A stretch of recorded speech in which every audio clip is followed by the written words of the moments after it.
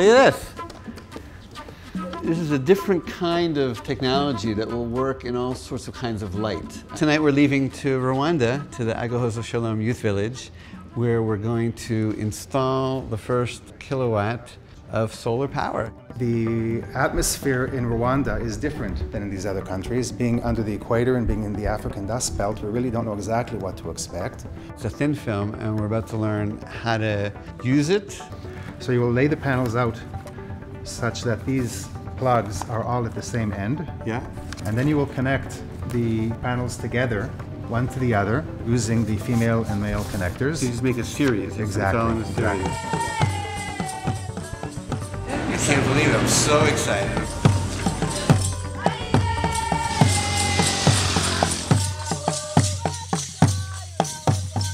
We thought the best place to start in Africa would be in Rwanda, 18 years after the genocide. Rwanda has a unique and deeply tragic history. And yet, it's a history that we, the Jewish people, can understand. A friend of mine, a real hero, a real innovator, built a youth village, the Agahozo-Shalom Youth Village, in Rwanda.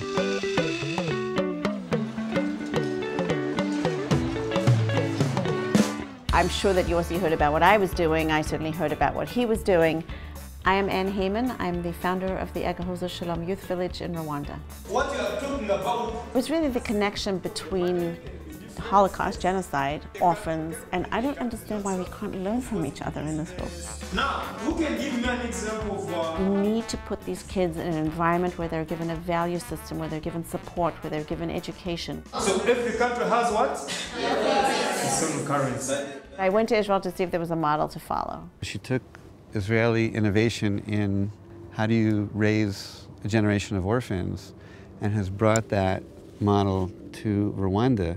It's a very expensive model. This technology doesn't only work on direct sunlight, but it also works when there's clouds. Everybody has to help. And we're going to unroll it to the other side.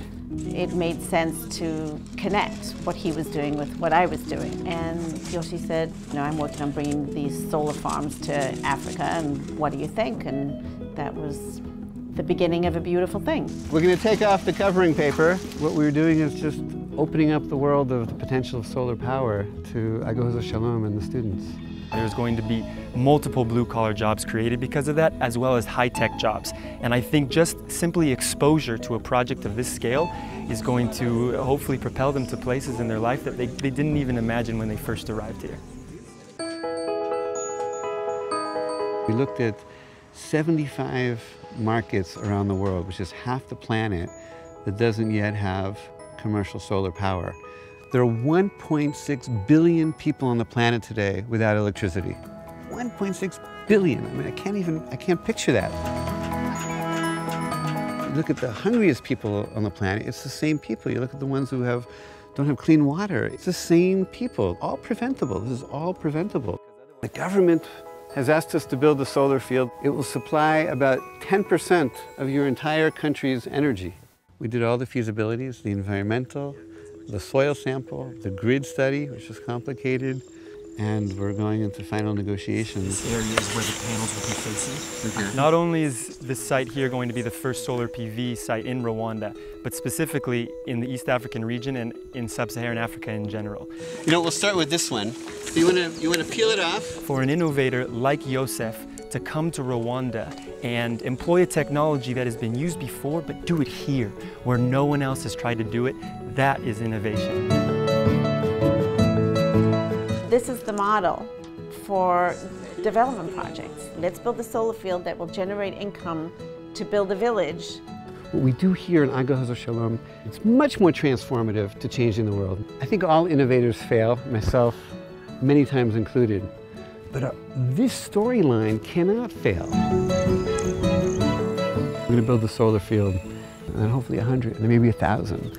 Then Africa is going to look different. I'm already the luckiest guy on the planet. I am. I have a great family.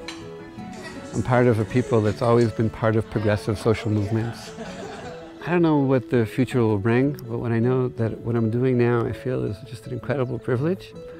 And I have incredible people that I've partnered with, and that my family supports me in these, quixotic quests that somehow still manage to move forward. This little light of mine, I'm gonna let it shine, all around the world. I'm gonna let it shine. I like to be a catalyst. I want to show people it's possible. I'm gonna let it shine, let it shine. Yosef's team and the Rwandan government are in final talks. Now, if all goes well, the field will be finished by the end of the year, providing 8% of Rwanda's energy. And also in the works, fields in Romania, Haiti, and a dozen other countries. You see, Yosef is an entrepreneur, an educator, an activist, and perhaps now the innovator who sparked a solar revolution. That's what earns him a spot on the next list. I'm Dr. Sanjay Gupta. We'll see you back next week.